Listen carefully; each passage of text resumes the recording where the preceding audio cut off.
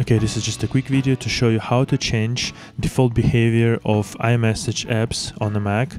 Enter to send messages, because by default, you've probably realized that if you press enter, it will send the message, right? And if you want to actually create a new line in the messages, you can press Shift Enter, you can press Control Enter, you can press Option or Alt Enter, and it will all create new lines. And to send a message, again, you can either press Enter or you press Command Enter.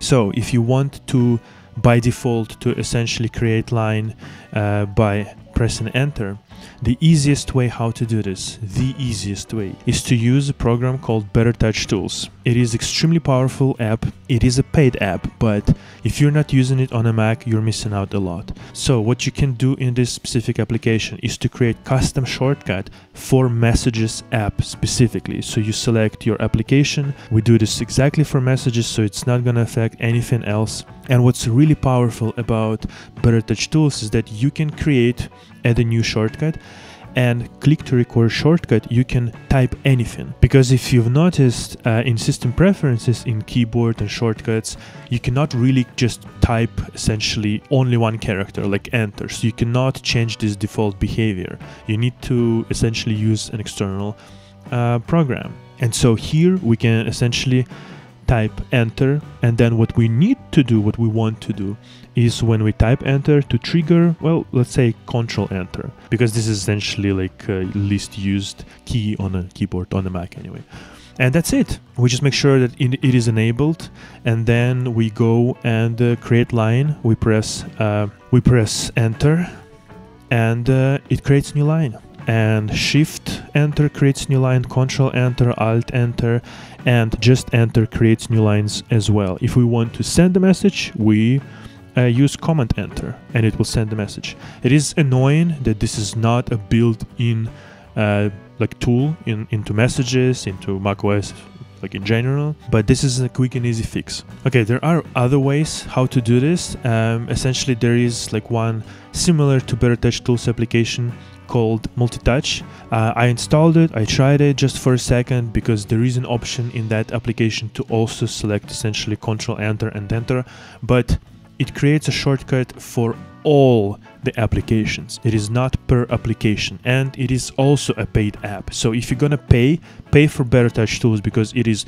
way better. BetterTouchTool for macOS is almost like essential. You can create so many different sort of trackpad gestures, left and right and whatnot, but this is not a video about essentially BetterTouchTool application, but I would strongly encourage everybody to use it. There is another free option, but it is more complicated, and unfortunately it is slightly shady, sort of. It has this potential anyway. It is called Carabiner, and essentially it will look like this, Carabiner elements. It is essentially like a remapping tool, so it essentially like changes keys on the keyboard to different ones. It is not really what we need or what we want.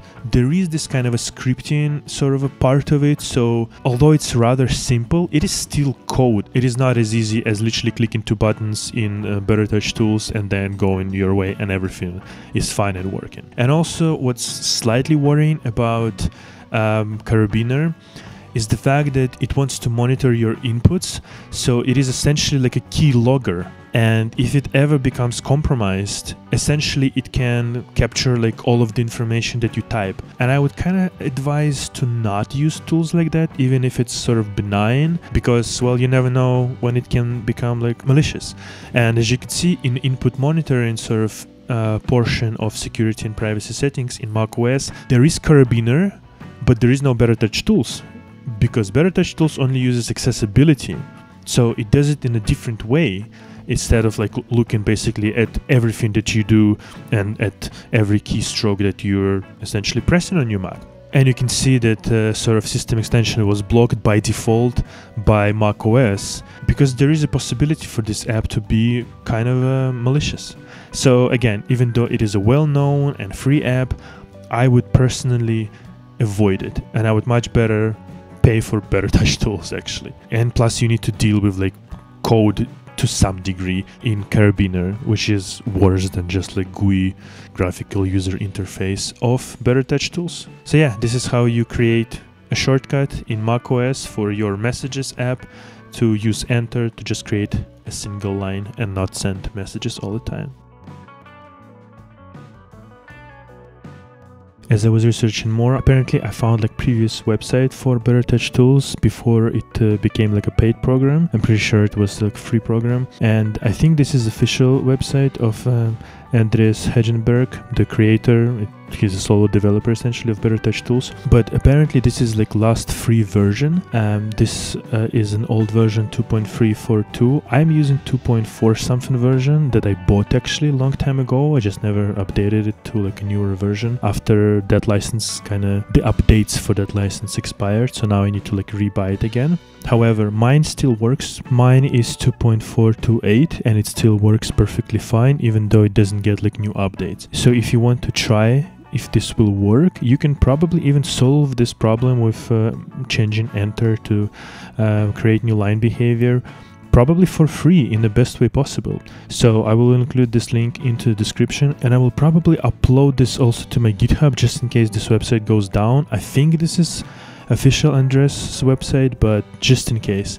So yeah, links will be in the description, so probably you can actually solve all of this for free in the best way possible by installing like a free version of BetterTouchTools. Just understand that this is sort of like an older version, and on a newer system it might not work. However, if you find this app useful, please buy like a full license for BetterTouchTools. Support the indie developer because he's created like one of the best apps for macOS and MacBooks like ever. But yeah, link will be in the description for this free version essentially.